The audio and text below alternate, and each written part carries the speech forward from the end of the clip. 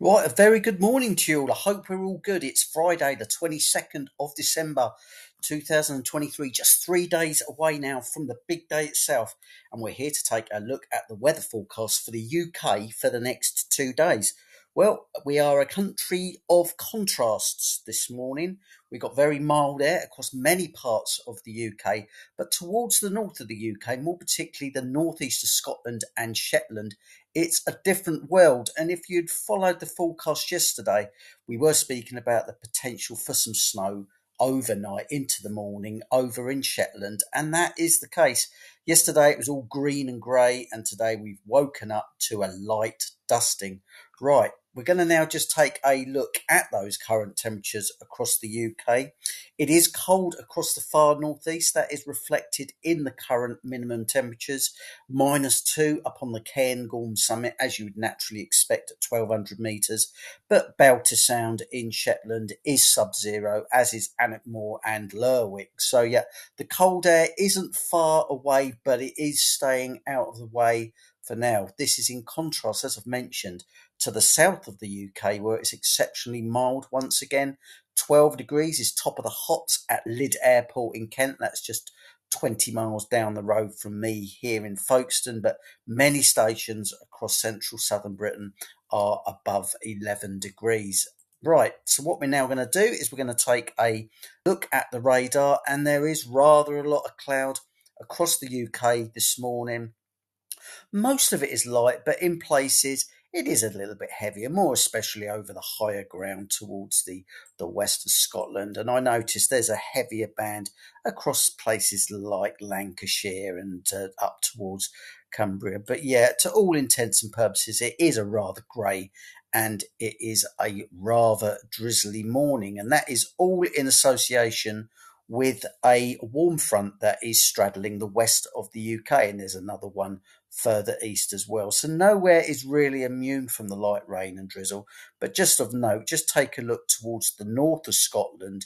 That is where that colder air is. And this is where things are going to get quite interesting late in the day. Just notice over towards Scandinavia, there's that deep area of low pressure. That was the troublemaker yesterday. That was Storm Pia that actually took rather a lot of snow across southern Sweden overnight. And this is Gothenburg this morning at the name of a park. I can't remember what it was, but yes, all looks very exciting there, doesn't it? With a little bit of snow on the ground as well. So what we're now going to do is we are going to take a look at that weather warning that is in effect. It was placed yesterday morning by the UK Met Office. It is in effect from 9 o'clock tonight until I believe 10 o'clock tomorrow morning, or should I say, well, midday tomorrow morning. I think it's going to be updated in the next hour, so do keep in touch with the forecast. But really, what they're talking about is that snow is expected to develop across north and northeast Scotland during Friday night before gradually turning to rain during Saturday. Initially, the snow will be reserved for hills above around 200 metres, but through the night, snow is likely to fall to lower levels for a time. With the cold air slowly being replaced by milder air from the southwest, there is some uncertainty in accumulations across this warning area. However, some low-level locations may see 2 to 5 centimetres, while accumulations of 10 to 15 centimetres are likely to be reserved for higher ground above around 200 metres. An additional, albeit temporary hazard, will be the chance of ice, mainly over higher ground, as that rain turns, or that snow turns to rain tomorrow morning. So lots to keep an eye on. And if we now just take a look at the WX chart, we're going to run the GFS model, the zero run, and we're going to look to see how this precipitation band is going to play out as it moves further northeast. And we're going to just take a look at how that impacts the south of the UK as well. So no prizes for guessing. We've already seen on those weather charts that there is a front across the UK this morning. And what will happen as the day progresses is that front weakening as it does so, straddling across by that point Northern England and Northern Ireland down to sort of East Anglia, Norfolk and Suffolk. Though during the course of the day, just notice how that precipitation to the west of Scotland starts to intensify, and then by 9 o'clock this evening, that's that warm front that will be pushing northwards.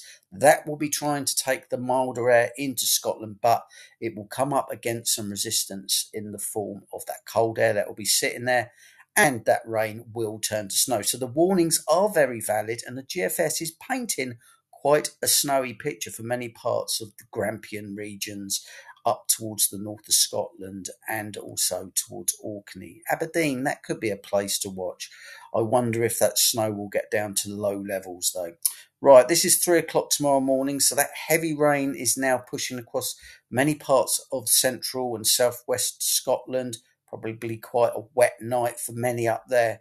And then only tomorrow morning does that band of rain then pushing its heavy snow into the far northeast of Scotland just gradually push out the way. So I think by sort of 9, 10 o'clock tomorrow morning, Aberdeenshire should be free of the snow. We'll be in the milder air here. Only by that stage, by midday tomorrow, it'll be the far northeast of Scotland that will be in the cold and potentially snowy air. By tomorrow afternoon, the milder air does sweep further north, and I think probably by the end of the day, even by towards midnight going into Sunday, mild air has swept all the way up towards Shetland. So we'll just take a quick look at the summary in regards to the symbols for tomorrow, and then we'll have a look at the ensembles. If you've been following the forecasts, we do like to have a little peek into the future just to see if there's any cold spells looming. So we'll have a little check of that before we all draw it to a close. But suffice to say, these are your symbols today. So across the south of England, it is it's very mild, 12, possibly 13 degrees. There's that band of rain just sitting across the area from Norfolk through sort of northern England up towards the Lake District and southwest Scotland. Notice there's already a little bit of snow falling over the higher ground of Scotland, and across the far northeast of Scotland, it's clearer, but it is cold. Brighter weather pushing in to the southwest. Tomorrow, an improved day, a brighter day for many parts of the UK. Dry and fine with variable amounts of cloud, some sunny skies, and temperatures once again very mild in the range of 10 to 12 degrees. And even across Scotland, where you were cold today, eventually that too that you will see over Aberdeenshire will no doubt be warming up later on in the day. Right, the hunt for the cold spell. So what we're going to do is we are going to just have a look at those 850 HPAs. Remember, these are generally the temperatures that we look for if we're looking for the body of the air mass to see if there's anything cold on the horizon. And I think there is, fair to say there is a bit of a cooling trend. Immediately after Christmas, there's a little bit, and then towards the 28th through to New Year and beyond, there are some signals that things will be starting to cool down. But those ensembles are not tightly packed at the moment, so we can't put any real confidence on it. But cold air isn't too far away. And if we just take a look at the mean 850 HPA temperature, this is a conglomeration of all of the models runs. This is through the ECM. This is 50 different runs.